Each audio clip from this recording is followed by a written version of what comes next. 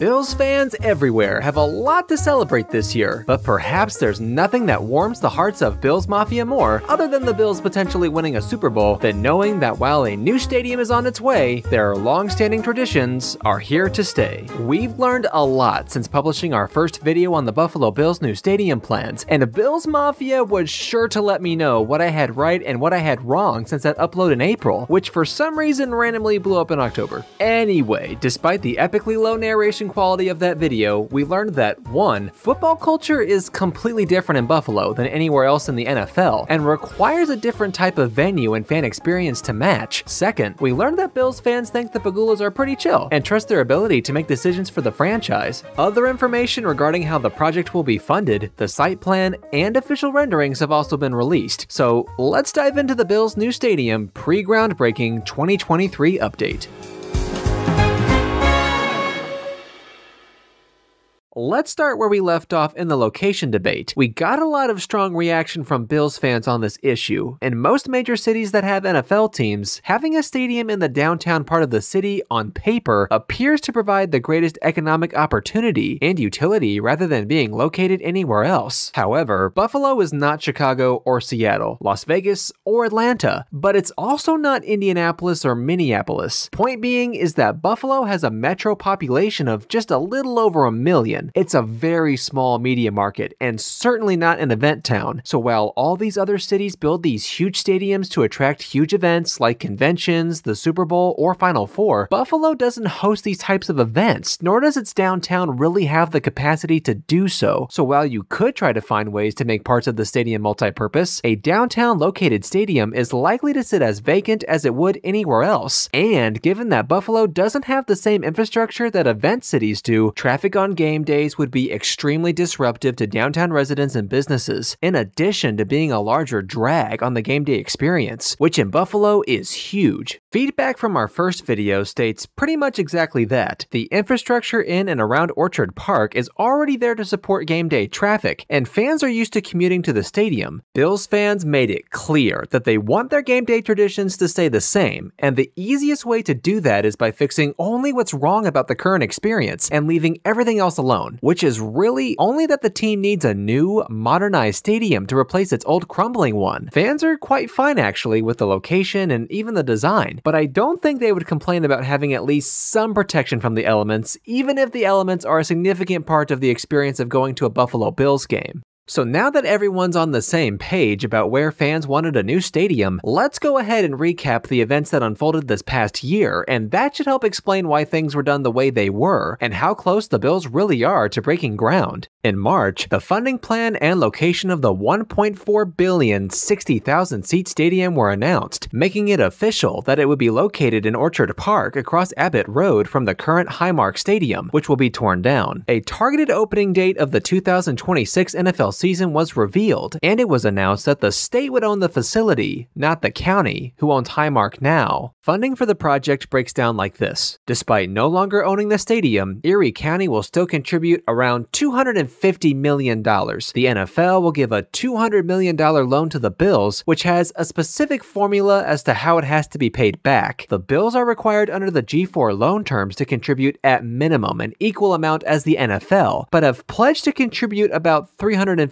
million and are on the hook for any shortfalls in the budget as construction progresses. New York State promised to contribute $600 million, almost half the estimated cost, which was somewhat controversial, but considering how much money flows into New York City with minimal benefit to the rest of the state, I don't see the debate, especially since Buffalo is the city that plays home to the state's only NFL team, who provides millions in income tax revenue to the state every year. At this point, funding from the state still needed approval in the state budget, and after the details were figured out, it was announced that $418 million of the $600 million committed would come from funds seized from the Seneca Nation of New York, a federally recognized Seneca tribe. The money specifically would come from overdue payments that were part of the compact between the state and the Seneca Nation for their operation of 3 casinos in Northwest New York. Bills Chief Operating Officer Ron Rakuya alluded to the Seneca Nation's contribution in an interview later in the year and stated that acknowledging their history with the site will be a part of the new stadium project. The next significant development came in July when the official site plan was released to the public for feedback and to allow for the necessary environmental impact studies. 250 acres of land consisting of current parking lots and athletic fields from the campus of Erie Community College would be used as the site of the new stadium, having no impact on the college's existing structures. The plan showed where exactly the new complex would sit, and in addition to the new stadium, a new 19,000 square foot operations building would be constructed, and the team's existing facilities would be left standing. Also mentioned was that the parking lots and pedestrian walkways on the backside of the stadium created the minimum 100-foot buffer mandated in NFL stadiums after the events of 2001. I haven't been able to find any information yet as to what exactly this requirement is, but looking at other stadiums constructed in the last 20 years, it appears as if there just has to be room for people to evacuate in the case of an emergency. While the environmental studies began getting underway, there were 3 more huge steps that were having to be completed before construction could begin. 1. The stadium actually needs to be designed, have received feedback from the public, and engineered to acquire the necessary permits. 2. The official agreement between all the parties involved, including negotiations with contractors and all the various construction companies, needs to be finalized and signed. And lastly, the community benefits agreement also needs to be sorted out, which has proven to be the biggest hurdle. In October, renderings of what Populous, the stadium's architect, was planning were released. While limited to only 2 photos, explanation from COO Rakuya revealed that they were actually quite telling.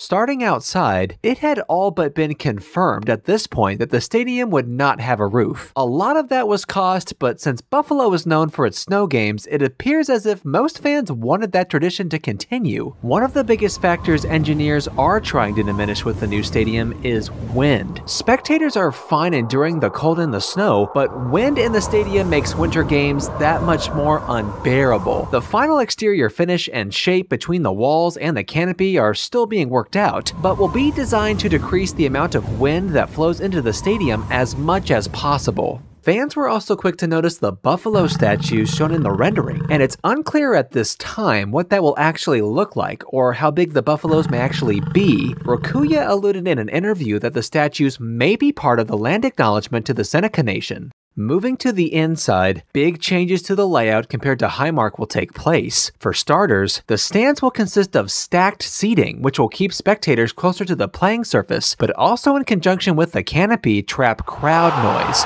making it a much harsher environment to play in. Another significant change is that for the most part, all concourses will be enclosed and climate controlled, and more than that, various sections of seating will come with radiant heat, with an illustration of how this might be laid out shown in red on the released photo. Also a part of the plan is to have a portion of the stadium be standing room only, raising capacity by as much as another 5,000 spectators. Rakuya has stated that the Bills plan to release more batches of photos on their website as various portions of the stadium are completed in the design process. He also stated that sometime in the spring, the team hopes to have a sales center in place where fans can purchase tickets, seat licenses, and so on and so forth, with the big attraction being that they plan to have a full artificial reality rendering fans can experience before making their purchase, offering views from seats in the stadium but also observing parking and tailgating space. Just as a reminder, take these renderings with a grain of salt. At this point, I really doubt the general shape of the stadium will change, but I wouldn't be surprised if the interior layout changes or if the final product comes off as a simplified version of what we see here.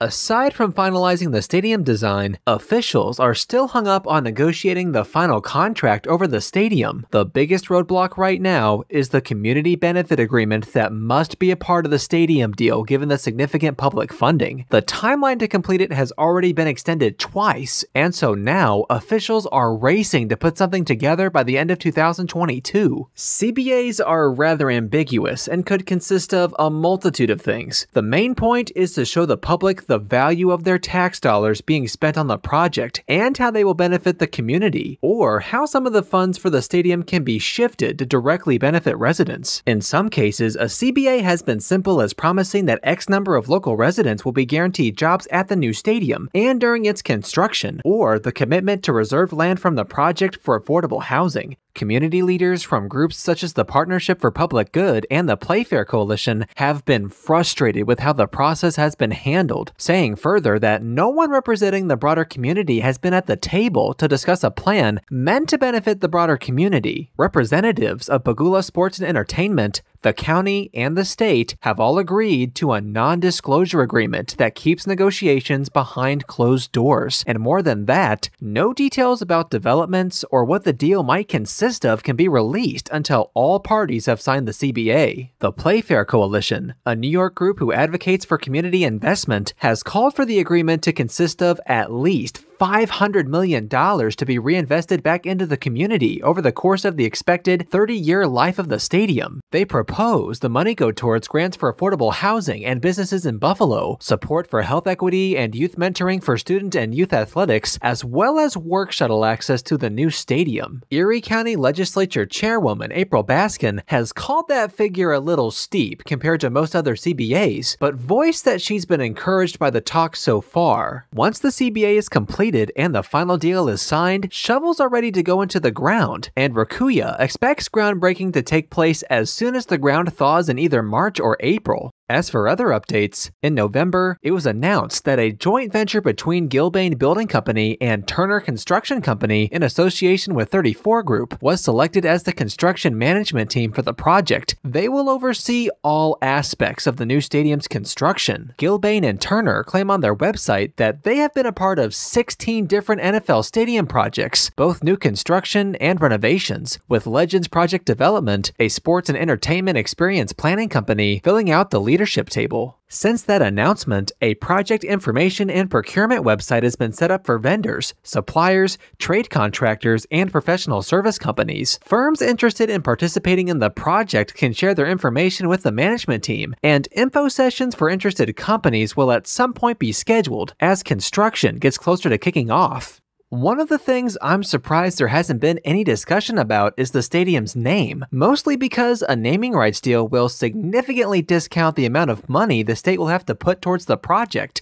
I'm sure that an official name or naming rights deal will probably be held back until all the renderings are finished at the earliest, with the most likely case being that the name is announced during the middle of construction. Another aspect I'm curious about is that since the stadium won't be designed to host the Super Bowl or any other specific events besides Bills games, what kind of amenities will be included? For example, Mercedes-Benz Stadium has several features like specific locker rooms and playing surface dimensions that make it more ideal than others to host soccer events, while Lucas Oil Stadium has amenities like large soundproof rooms under the stadium that specifically cater to basketball and marching band events. More than that, both have a significant number of high-end clubs and suites that make both venues suitable for hosting the nation's largest sporting events. So, how many suites can we expect the new Bills Stadium to have? Will it have any clubs or bars? If so, will there be any on field level or just on the concourses? Those are questions I'm sure they're working on answering right now, but those details need to be worked out sooner than later because groundbreaking may be as little as 3 to 4 months away. It has been the case with the more recent stadiums, though, that construction begins before final details are worked out, and the architects and contractors are working simultaneously, as was the case most recently with Allegiant Stadium.